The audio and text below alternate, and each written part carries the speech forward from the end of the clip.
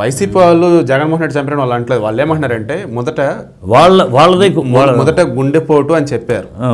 రక్తమడులో పడి ఉన్నటువంటి మనిషి, దెబ్బలు కనిపిస్తున్నటువంటి మనిషిని చూసి గుండెపోటు అని కుటుంబ సభ్యులు కావచ్చు, సన్నిహితులు కావచ్చు, ఏ రకంగా బయటకు చెప్తారనేది ఒకటి ప్రశ్నిస్తున్నారు. నెంబర్ 1.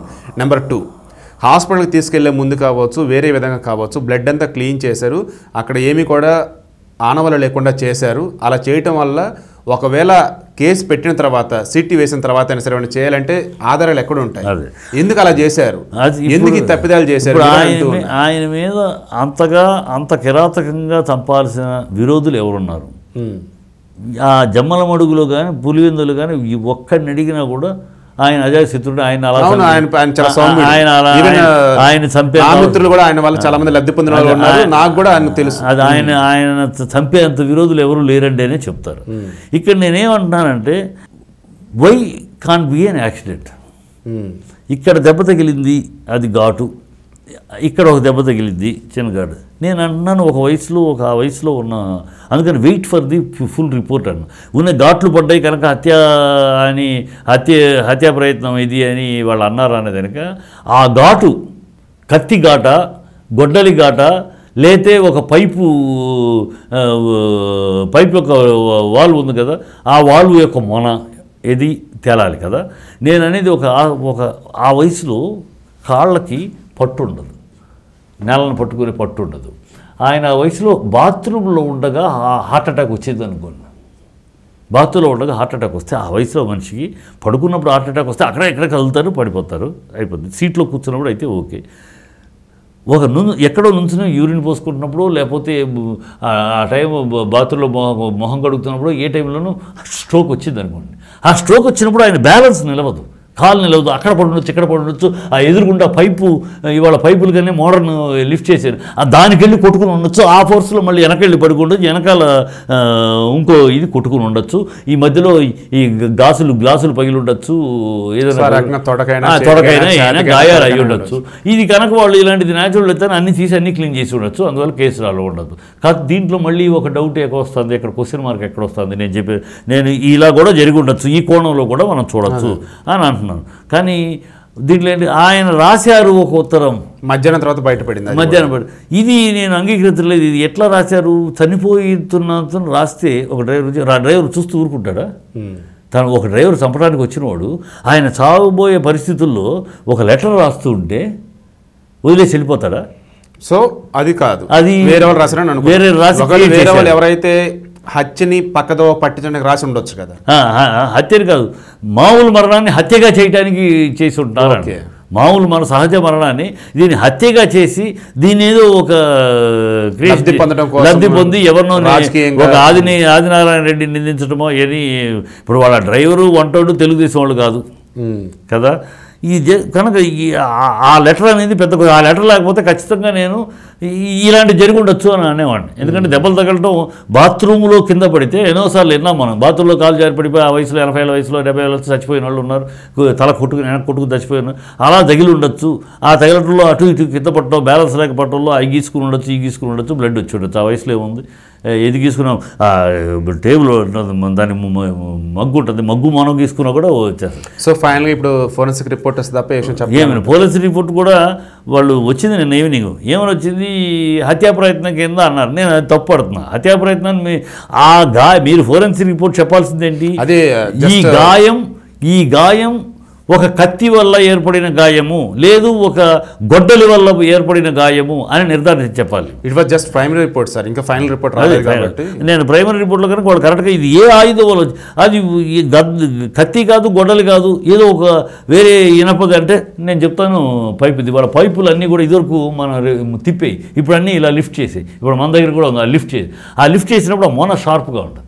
దానికి వెళ్ళి కొట్టుకున్నాడు అనుకోండి, పొడుచుకుంటుంది లోపలికి ఆ ఫోర్స్లో, అది పొడుచుకుని ఉండొచ్చు. ఆ ఫోర్స్కు మళ్ళీ వెనక్కి వెళ్తే షవర్ ఇది కొట్టుకుని ఉండొచ్చు. సరే ఇవన్నీ జరిగినాయి కదా, మరి ఎందుకు ఈ లోపే టీడీపీ వాళ్ళే చేయించి ఉండొచ్చు ఈ రకం వైసీపీ అంటూ ఉన్నారు? అదే చెప్తున్నాను. దానితోడు సిట్ ఇన్వెస్టిగేషన్ మాకు ఏకంగా సిబిఐ ఎంక్వైరీ కావాలని అడుగుతూ ఉన్నారు. అదే దౌర్భాగ్య లక్షణం ఏంటంటే మన రాష్ట్రంలో. అందుకనే మన ఈ రాజకీయ పార్టీలు వాళ్ళు ఎట్లా ఉన్నారంటే ప్రతిదాన్ని రాజకీయం చేసేసుకుని బతికేయాలని చూస్తున్నారండి. ప్రతిదాన్ని రాజకీయం చేసేసుకుని పెద్ద ఆయన చనిపోయాడు, ముందు ఆయన ఆత్మశాంతి, అసలు ఆయన చంపడానికి కారకులు ఎవరు, ఆ రిపోర్ట్ వచ్చినాక లెటస్ సి ఆ రిపోర్ట్ ఏంటి, నిజంగా ఆయన హత్య లేకపోతే బై యాక్సిడెంట్ తెచ్చారు, అది వచ్చినాక దాన్ని బట్టి స్పందిద్దాం అనుకోకుండా ఇమ్మీడియట్గా దీనిలో మనకి పొలిటికల్ పాయింట్స్ ఏంటి, మనం ఏ పొలిటికల్ గెయిన్ కొట్టచ్చు అని ఈ దౌర్భాగ్యపు లక్షణాల్లో మునిగిపోయి ఉన్నారు, దాంట్లో ఆరితేరి ఉన్నారు.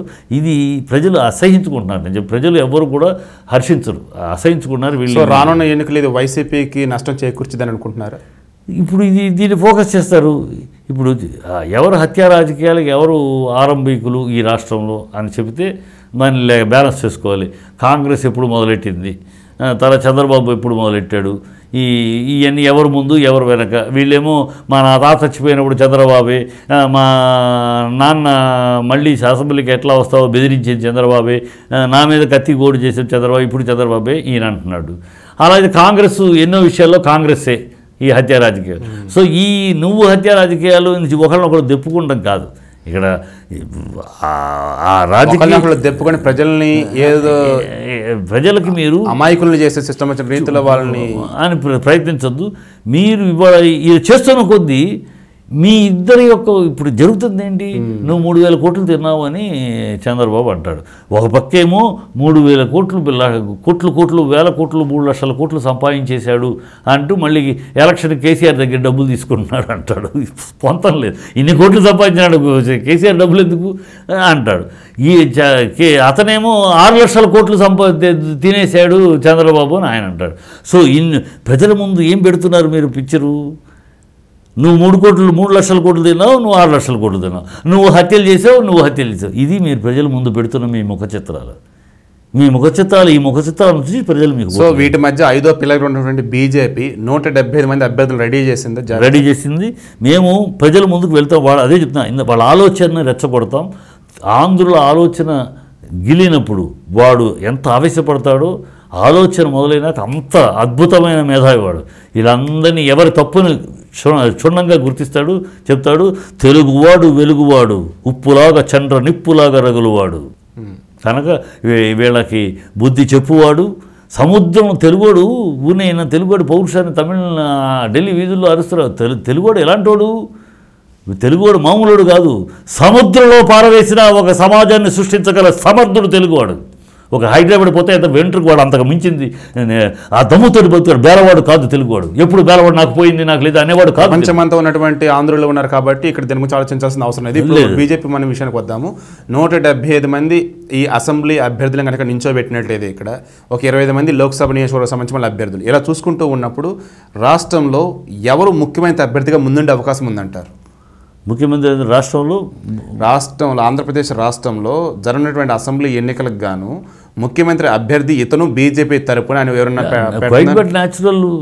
మాకు బీజేపీ అభ్యర్థి కరుణా లక్ష్మణ ప్రెసిడెంట్ ఆఫ్ ది పార్టీని క్వైట్ బట్ న్యాచురల్. ఆయన ఎంత ముఖ్యమంత్రి, ఆయన సీనియర్ మోస్ట్ మినిస్టర్, ఎన్నో అందరు క్యాబినెట్లో మినిస్టర్ చేశాడు. అపార అనుభవం ఉన్నది ఆయనకి సెక్రటేరియట్ తోటి. కానీ ఈ ప్రజెంట్ వైసీపీ అధినేత ఎవరైతే జగన్మోహన్ రెడ్డి అతను సంబంధించిన కేసుల విషయంలో కావచ్చు, గతంలో కాంగ్రెస్ ఎటువంటి తప్పిదాలైతే చేసిందో అప్పుడు ఉన్నటువంటి వ్యక్తి కావచ్చు, ఆ రకంగా కన్నె లక్ష్మీనారాయణ గారికి ఒక అపవాదం ఉంది కదా, మరి అపవాదు ఉన్నటువంటి వ్యక్తిని మీరు ఏ రకంగా ముఖ్యమంత్రి అభ్యర్థిగా ముందుకు తీసుకొస్తారు? ఆయన మీద అపవాదులు కేసులు ఉన్నాయా? ఏమైనా కేసులు ఉన్నాయా? చంద్రబాబు మీదలాగా 18 కేసులు స్టేలు తెచ్చుకుంటా లేవుగా? ఏమైనా అవినీతి కేసులు ఉన్నాయా? లేవు కదా. అపవాదులు ఉండదు. ఆయన కాంగ్రెస్లో ఉన్నాడు, మా పార్టీలోకి 2014లో వచ్చాడు. ఇప్పటిదాకా పార్టీలో సిన్సియర్మైన కార్యకర్తగా ఉన్నాడు. ఆయన ప్రెసిడెంట్ చేశారు, కష్టపడుతున్నాడు. సో మీలాగా చరిత్ర లేదు ఆయన. ఒక అవినీతి చరిత్ర, కేసుల చరిత్ర లేదు కదా. మీకు అన్ని కేసులే. మీరు ఇవాళ రేపు 2019 తర్వాత మీ బతుకులేంటో మీరు చూసుకోవాలి. ఎందుకంటే మీరు స్టే తెచ్చుకోలేరు. సో సచ్యులిరే బీజేపీలు ఉన్నారు కాబట్టి మేము ఆలోచించాల్సిన అవసరం లేదు అంటారు. అంటే ఆయన గురించి కేసులు ఏమైనా ఉంటే ఆలోచిస్తాం. ఏమి కేసులు లేవు, అవినీతి కేసులు ఏమీ లేవు, ఆలోచించాల్సిన అవసరం లేదు. కనుక ఆటోమేటిక్ సిస్టమ్ ఆయన కష్టపడుతున్నాడు, ఆయన చేస్తున్నాడు. నాకు అప్పచెప్పారు, ఈ బండిని ఈ రథాన్ని ముందుకు తీసుకెళ్ళు అని అప్పచెప్పారు. ఆ రథసారథిగా ముందుకు వెళ్తున్నాడు. విజయం సాధించాడు అనుకోండి, ఆయనే అర్హుడు.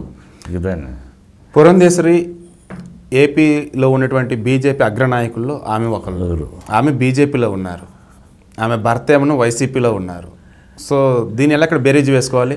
ఇక్కడ ఎలా అయితే టీఆర్ఎస్ బీజేపీ రెండు కూడా ఫ్రెండ్షిప్ వేలు అన్నట్టుగా చూసినట్లే ఏపీలో కూడా వైసీపీ బీజేపీ రెండు కూడా ఫ్రెండ్షిప్ వేలు కనుక చూసినట్లయితే బీజేపీకి ఓటు వేయటం కన్నా వైసీపీ కనుక ఓటు వేసినట్టయితే ఇక్కడ ఎక్కువ సీట్లు వచ్చే అవకాశం ఉంది.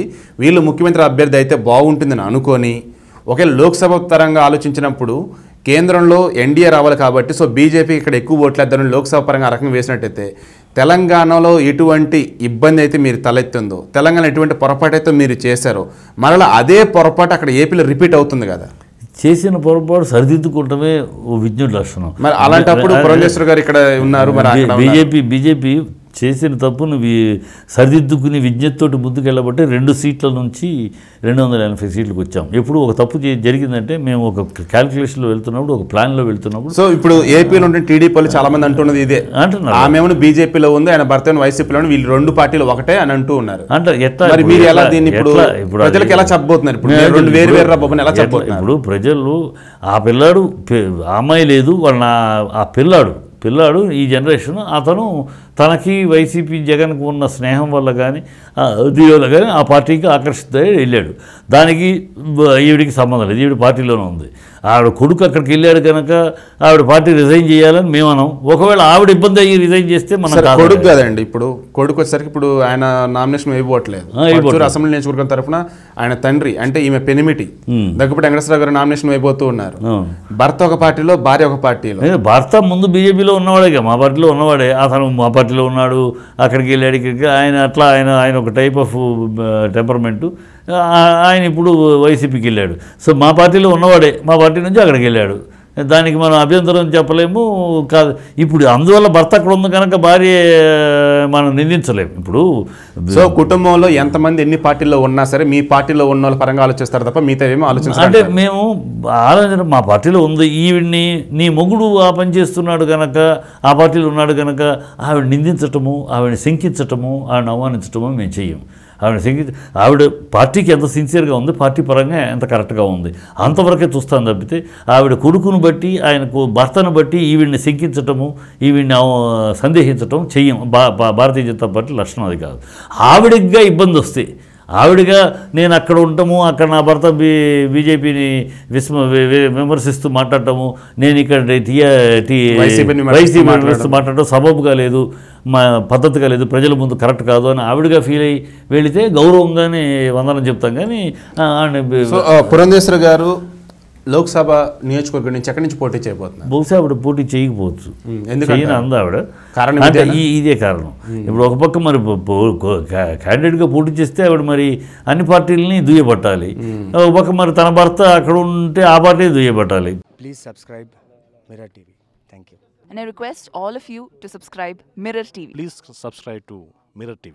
Thank you. Please subscribe Mirror TV. Please subscribe Mirror channel. Please subscribe to Mirror TV.